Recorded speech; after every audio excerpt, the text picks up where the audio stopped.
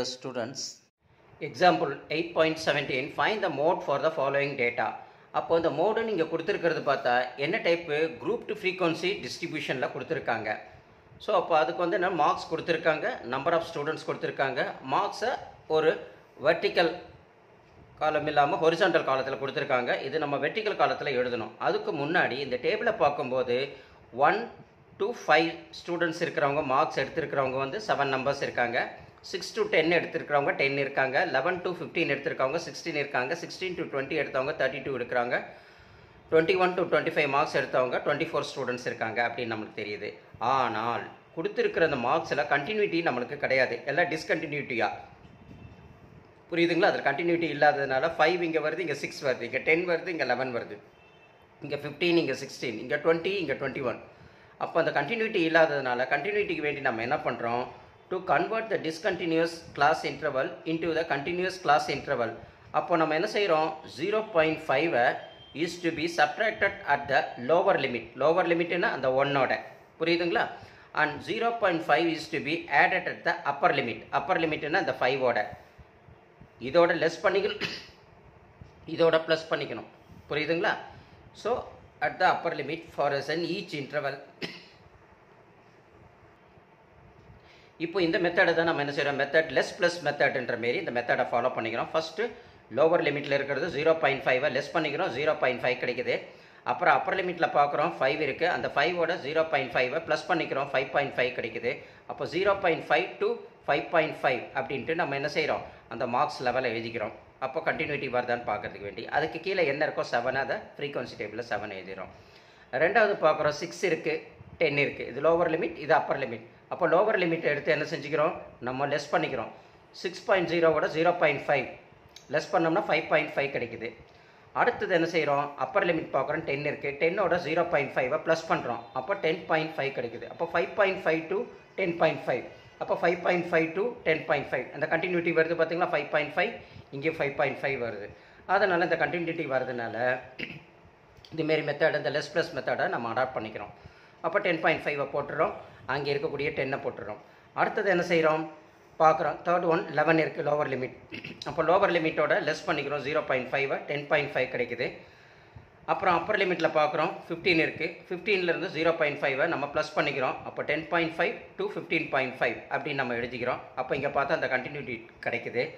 அப்போது இந்த 10 to 15.5க்குள்ள நம்மளுக்கு என்ன கிடைக்குதுன்னு பார்த்தோம்னா நம்பர் ஆஃப் ஸ்டூடெண்ட்ஸ் 16, அதையும் நம்ம எடுத்து எழுதிக்கிறோம். புரியுதுங்களா?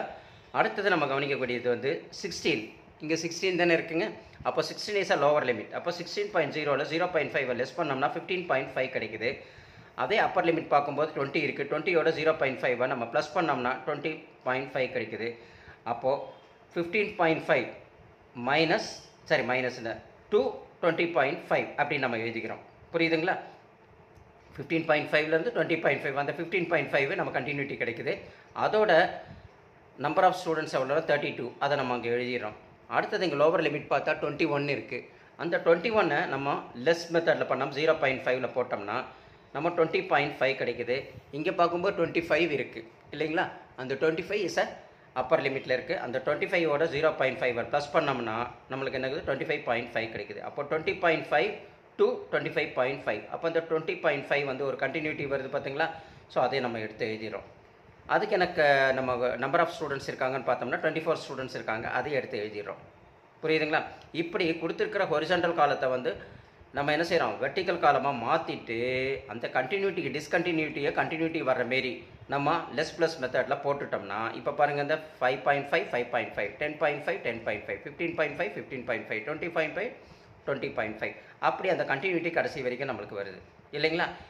அதுக்கப்புறம் நம்ம என்ன பண்ணுறோம், ஒவ்வொன்றுத்தையும் என்ன செய்கிறோம், இந்த மாடல் கிளாஸ் இஸ் 16 to 10 20 கொடுத்துருக்காங்க. Since it has a maximum frequency. அப்போ நம்ம கொடுத்துருக்கிறதுல இந்த ஃப்ரீக்வன்சி டேபிளில் ஜாஸ்தியாக இருக்கிறது எது, இந்த 32 அப்படின்றத நம்மளுக்கு என்ன இருக்குது, ஜாஸ்தியாக இருக்கிறத நம்ம பார்க்குறோம் இல்லைங்களா. அப்போ பாருங்கள் 7 இருக்குது, 10 இருக்குது, 16 இருக்குது, 32 இருக்குது, 24 இருக்குது. அப்போ மேக்ஸிமம் வேல்யூ ஃப்ரீக்வன்சி டேபிள் எது இருக்குது, 32 இருக்குது. அதை வந்து நம்ம எஃப்பாக கன்சிடர் பண்ணிக்கிறோம். எதுக்கு இந்த எஃப் அப்படின்னு நம்ம பார்த்தோம்னா, இங்கே மோடு கண்டுபிடிக்கிறதுக்கு ஃபார்முலா வந்து என்னென்னா, அதாவது இந்த குரூப்டு ஃப்ரீக்வன்சி டிஸ்ட்ரிபியூஷன் டேபிளில் அங்கே நம்ம கொடுத்துருக்காங்க. என்ன கொடுத்துருக்காங்க, எல்லுன்னு சொன்னதை lower limit of the model class plus அடுத்தது எஃப்னு சொன்னோம்னா நம்மளுக்கு என்னது frequency of the model class. அடுத்தது F1 சொன்னோம்னா frequency of the class just preceding, இது விட முன்னாடி இருக்கிறது பேர் ப்ரிசீடிங் சொல்லுவாங்க, அதுதான் F1ன்னு சொல்கிறோம். புரியுதுங்களா? அடுத்தது வந்து நம்ம பார்க்கக்கூடியது வந்து F2. அந்த F2ன்னு சொல்கிறது என்னது? The frequency of the class succeeding the model class அப்படின்னு பார்க்குறோம். சக்சீடிங் சொல்லும்போது அதுக்கு அப்புறம் வருது, இதுக்கு முன்னாடி இருக்கிற ப்ரிசீடிங், இது சக்சீடிங், அப்போ 24ன்னு வருது, அதையே நம்ம பண்ணிடுறோம். அதுக்கப்புறம் சீன் இருக்கிறது வந்து என்ன கொடுத்தா the width of the class interval அப்படின்றோம். அப்போ width of the class interval என்னது? அப்போ 25.5லேருந்து 20.5 போயிடுச்சுன்னா நம்மளுக்கு கிளாஸ் வித் எவ்வளோ வருது? 0.5. அந்த கிளாஸ் இன்டர்வல் எவ்வளோ வருது? 0.5. அதுதான் சி. ஃபஸ்ட்டு இதையெல்லாம் நம்ம என்ன செய்கிறோம்? ஃபஸ்ட்டு எடுத்து எழுதிக்கிறோம். ஃபஸ்ட்டு மாடல் கிளாஸ் இதில் வந்து எங்கே ஃபால் ஆகுதுன்னு நம்ம பார்க்குறோம். ஹையஸ்ட் ஃப்ரீக்வன்சி இருக்கிறது 32ன்னு பார்த்தோம், அதை எஃப்ஐ எடுத்துகிட்டு இருக்கோம். அதை நேராக அதில் இருக்கக்கூடிய லோவர் லிமிட் பார்க்குறோம், அது வந்து 15.5 வருது, அதை தான் நம்ம எல்லாம் கன்சிடர் பண்ணிக்கிறோம். புரியுதுங்களா? இந்த எஃப்க்கு ப்ரிசீடிங் முன்னாடி இருக்கிறது பார்க்குறோம், அது F1ன்னு கன்சிடர் பண்ணிக்கிறோம். அதுக்கு சக்சீடிங் என்னென்னு பார்க்குறோம், அது F2ன்னு பார்த்துக்கிறோம். அப்புறம் கிளாஸ் இன்டர்வல் எவ்வளோ பார்த்துக்கிறோம்? 0.5. இது எல்லாம் தான் இங்கே மாடல் கிளாஸில் L + F1 - F2 by 2F - F1 - F2 into C அப்படின்ற அந்த ஃபார்முலாவில் நம்மளுக்கு வருது. புரியுதுங்களா? அதை தான் நம்ம அங்கே எல்லாத்தையும் நோட் பண்ணி வச்சுருக்கோம். இப்போ நோட் பண்ணி வச்சதுக்கப்புறம் நம்ம என்ன செய்கிறோம்? எல்லுக்கு பதில் நம்ம கண்டுபிடிச்ச அந்த 15 லோவர் லிமிட் இருக்குது பார்த்தீங்களா, இந்த 15.5 தூக்கி அங்கே எழுதிடுறோம். ப்ளஸுக்கு அப்படியே ப்ளஸ்ஸை போட்டுடுறோம். எஃப்க்கு பதில் இங்கே இருக்கக்கூடிய 32 நம்ம இங்கே எடுத்து எழுதிடுறோம். மைனஸுக்கு மைனஸ் போட்டுறோம். F1 ப்ரிசீடிங் பார்க்குறோம், 16 இருக்குது, அதை எடுத்து எழுதிடுறோம். அடுத்தது 2F அப்படின்னு சொல்கிறாங்க. எஃப்ன்றது ஆல்ரெடி நம்ம பார்த்துருக்கோம், என்ன இருக்கும்? 32 இருக்கும். 32ஓட டபுள் பண்ணோம்னா 2F ஆக்கினோம்னா 64 வரும். மைனஸுக்கு மைனஸ் போட்டுறோம். F1க்கு பதில் நம்ம என்ன செய்கிறோம்? ப்ரிசீடிங் கிளாஸ் இருக்கிற 16 அப்படியே போட்டுக்கிறோம். மைனஸ் F2க்கு பதில் சக்சீடிங் கிளாஸ் என்னென்னு பார்க்குறோம், 24, அந்த 24ஐயும் போட்டுடுறோம். அதுக்கப்புறம் கிளாஸ் இன்டர்வல் கேட்குறாங்க, அதோட வித்து. புரியுதுங்களா? With of the class interval பார்க்குறோம், அது நம்மளுக்கு 0.5 அப்படின்னு நம்மளுக்கு கிடைக்குது. அதை வந்து நம்ம என்ன செய்கிறோம்? கிளாஸ் இன்டர்வலில் நம்ம எடுத்து எழுதிக்கிறோம். 5.0 எப்படி அப்படின்னா 20.5லேருந்து 15.5 நம்ம லெஸ் பண்ணோம்னா நம்மளுக்கு எவ்வளோ கிடைக்குது? 5.0. அதை 5ன்றதை நம்ம இங்கே எழுதிக்கிறோம். புரியுதுங்களா? இப்போ இந்த ஃபார்முலாவில் இருக்கிறதெல்லாம் நம்ம சப்ஸ்டியூஷன் பண்ணிவிட்டோம். எல்லுக்கு பதிலெல்லாம் போட்டாச்சு, எல்லாம் முடிச்சாச்சு. இப்போ இதை நம்ம சிம்பிளிஃபை பண்ணணும். சிம்பிளிஃபை பண்ணுறதுக்கு என்னது? 15.5 அப்படியே போட்டுக்கிறோம்.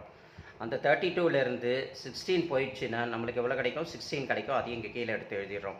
அடுத்தது 64 - 16 - 24. ஃபஸ்ட்டு மைனஸ் வேல்யூ ரெண்டுத்தையும் ஆட் பண்ணிக்கிறோம்.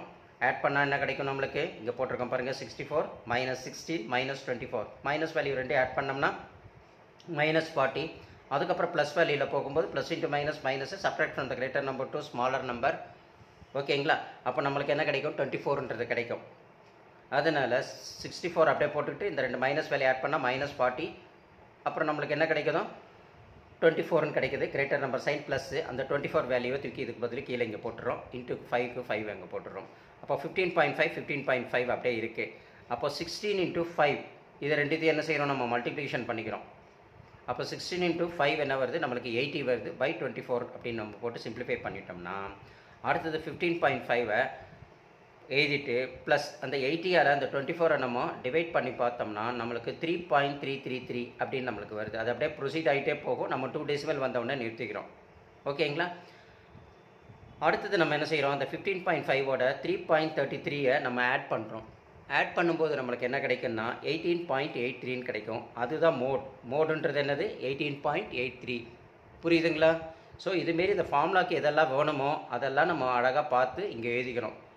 இது வந்து டிஃப்ரெண்ட் டைப் ஆஃப் இருக்கிறதால இந்த மோடு வந்து குரூப்டு ஃப்ரீக்வன்சி டிஸ்ட்ரிபியூஷனில் நம்மளுக்கு வருது.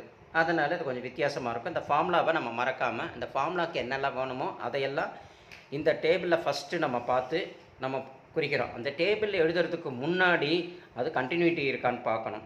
அது வந்து வரலைன்னா நம்ம லெஸ் ப்ளஸ் அந்த மெத்தடில் போட்டு கண்டினியூட்டியை கொண்டு வந்துடணும். அதுக்கப்புறம் தான் நம்ம என்ன செய்யணும்? அந்த சம்மையை போட ஆரம்பிக்கணும்.